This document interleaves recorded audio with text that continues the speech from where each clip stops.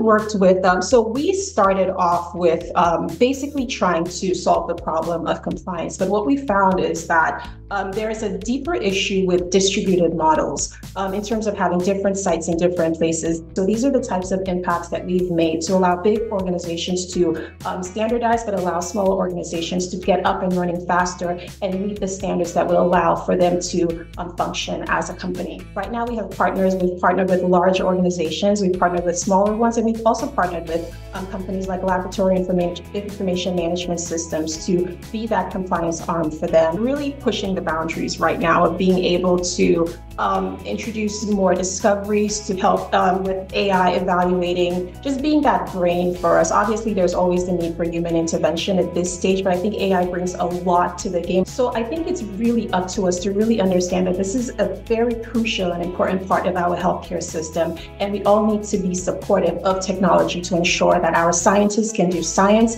and that we could have new developments and new technology take care of these more administrative types of work.